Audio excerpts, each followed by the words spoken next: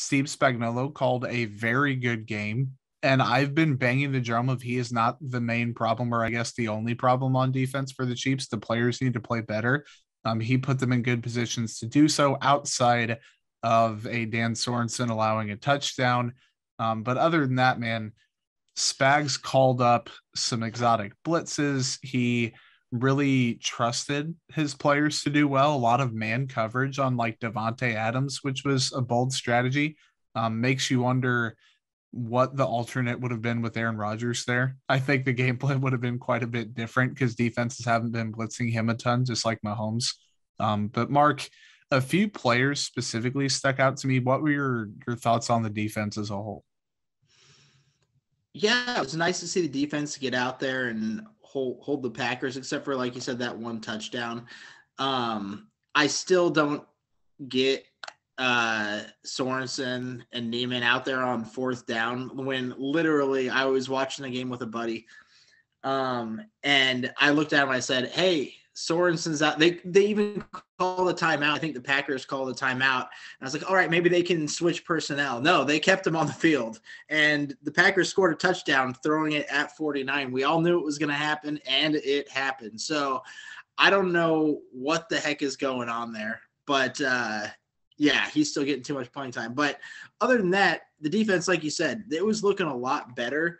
And I liked seeing the blitzes. I know that they haven't been doing it a ton this year. And I hope that they do it a little bit more going forward. I know that when Carr gets blitzed, he kind of gets a little bit jumpy when teams get after him. So maybe they can do that against the Raiders and just some other games going forward. Maybe that's the play here. I think that Frank Clark is getting better on the outside on the pass rush.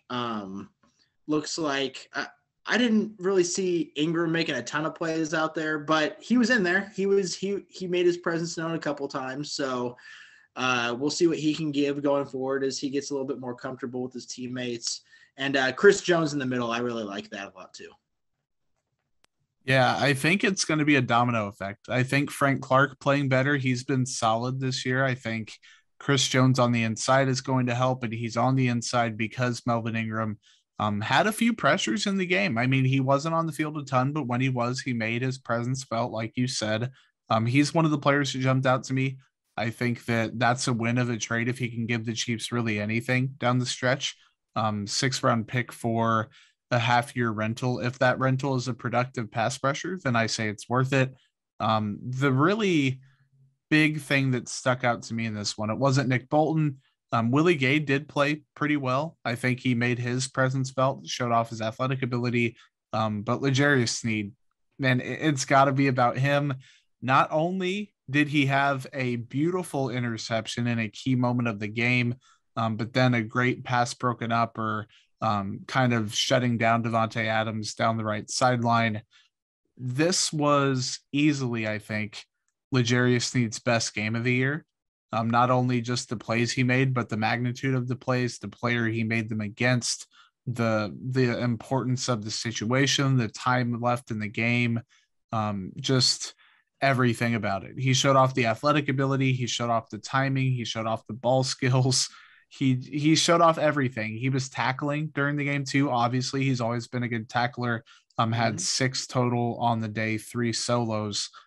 This is the L'Jarius Sneed that flashed last season for the Chiefs as a rookie, as a 4th-round pick who burst onto the scene. 2021 hasn't been, particularly kind to him. He's had some rough stretches. He's been picked on. He's gotten burned a few times. This was a coming out party for him.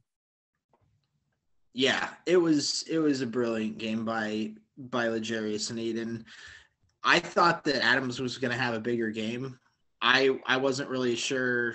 I mean, Jordan Love, nobody was really sure what was going to happen with Love. He targeted him, a lot, but Sneed was getting after it, and it was great to see. Even Ward made a couple plays out there, which I was a little bit maybe not surprised at, but it was good to see the secondary do a little bit better. There was one play. I thought Thornhill had a pretty good game outside of the one long pass play. He kind of jumped to the side and tried to swipe at it and whiffed it. And But other than that, yeah, I think Thornhill had a decent game. So it's good seeing some of these guys come around, and Hitchens was back in there. So yeah, it was just good to see the defense kind of having the guys that you want to see out on the field outside of that fourth down with Sorensen. Did not like seeing that. But other than that, it's good to see the guys out there that you hope they'll be able to trust and lean on going forward.